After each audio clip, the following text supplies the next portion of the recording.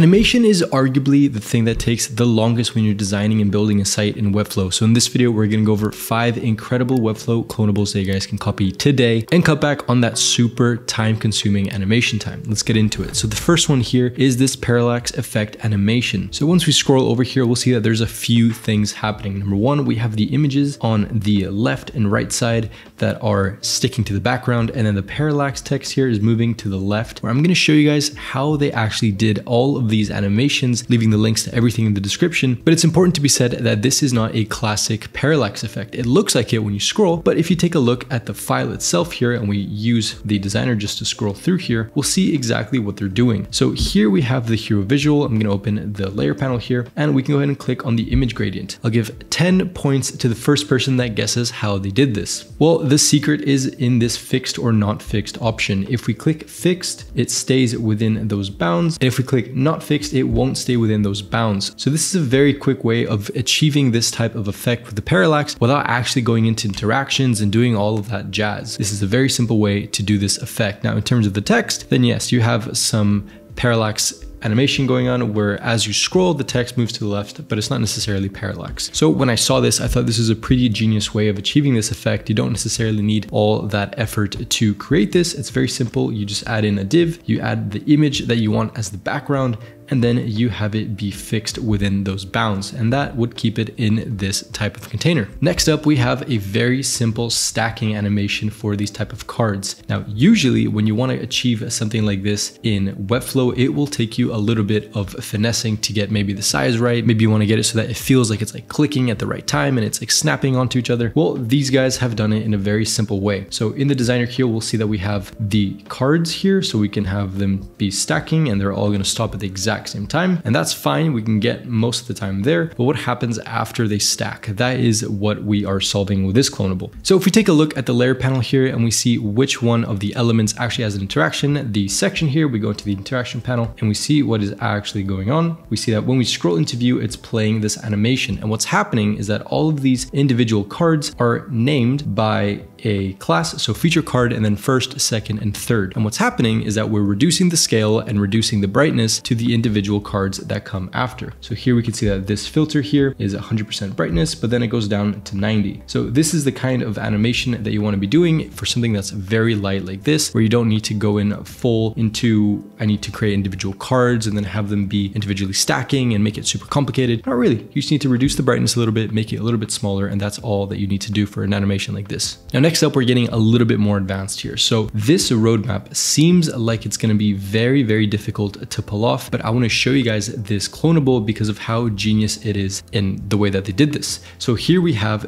this roadmap here, and the way that it works, if I go into X-ray mode, just like that, we can see that, okay, we have this wrapper, RM item, so roadmap item. And then within that, we have a couple of different things. Let's click into the layer panel. So we have the text. Let's go ahead and make this a little bit bigger so we can see. So we have the emoji that you want to add, the text, and then we have a few different spacers, including one that's fixed. And what happens is that even though we have a lot of space here and a lot of different sizes and things going on here, it's all using the same method. So we have these spacers that have a certain amount of length. So if you see here, the RM spacer class has 6 VW, so 6 viewport width. And the really cool thing is that if we go into the animation, and this is what's genius about this, we go into the scroll animation that they have, the only thing that is making all of this possible is reducing the size of the spacer. So in this case, we have the RM spacer at a size of 6 VW, and then at the end, we have that same spacer at 0 VW. And that's it. That's all they're doing to achieve this crazy amount of complexity in their animation. So this is a very simple way to achieve this type of roadmap animation for your site without breaking your head about it. All you're doing is that you're adding more spacers the longer you want your item to be, just like this. You can add more or less. And then in the interaction, you're going from 6 VW to 0. So that's it. There's nothing too advanced about this. All you're doing is reducing the VW, but it does give the effect that this is a very advanced type of animation. Now I've got 2 animations left. The last one is absolutely bonkers, so don't miss it. But this one here is a little bit more subdued, but I I did think to show it because it's similar to the last one where it has a genius thing about it, and that's why I want to show it. So here we have this type of animation where as we scroll down, we get these bubbles that kind of appear, right? Or this kind of style that it almost looks endless, and you're like, how on earth did they pull this off? Did they manage to get this kind of thing going? Well, in the Cloneable, we can open it up and we can see exactly how they're doing it, and it's pretty smart. So it also works in the preview here. We have all the different bubbles popping up, but the way that they did this is they have all the images already set, right? The design itself is set. Everything looks the way that it's supposed to. We have the text that is sticky, so everything is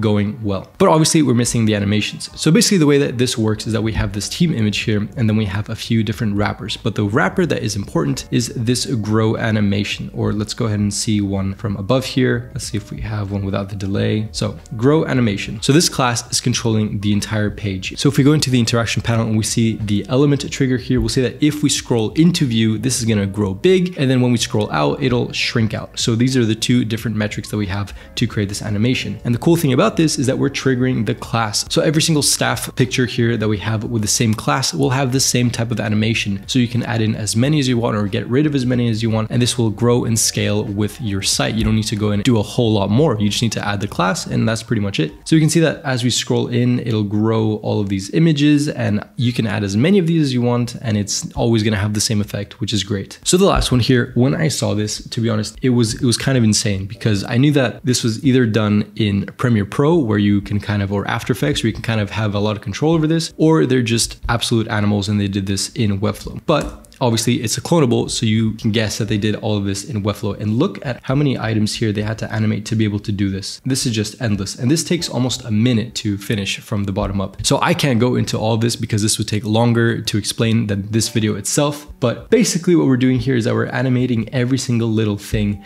about this entire canvas here. We have all of these different layers and everything is accounted for. Everything has a purpose, and all of it is like a big dance basically. And this is one of the best examples of Webflow animation that I've seen for this type of effect. There's so many awards, style and CSS awards that I've seen with Webflow, but it's great to be able to go in and clone one of these and see how the pros really do it. But if you had planned to do an animation like this and you just wanted to see if it was possible, doable, this is a great way to just see what the world looks like in terms of this kind of style for Webflow animation. I do think that this is a great clonable for you guys to get, and all of them are going to be in the link in the description. I almost forgot to talk about one thing here. The cool thing about this is, of course, the animation that's going on, but did you know that it's still a working site? And they made it look like it's a Macintosh desktop here, so we can click on any of these, and if we click on diagram.com, maybe not in the clonable version, but in the real version, these are all real links. So this will go out to the automated website that they have, the Magician website, the UIAI. So this is all working, which is absolutely phenomenal. Actually, I can probably see it here if I go into the open the live site. So we can see that even though it's going to load and all the animations are going to play and everything, it's still a working site. I can click on any of these links and it will just open up into a new tab. But I mean, it's a working site with that level of animation as your homepage. I think it's just incredible. I think it's genius, actually, pun intended. So guys, if you enjoyed this video or any type of video like this, do let me know, because I'm always looking for more things to cover. Thank you guys so much for watching, and I'll see you guys in the next one.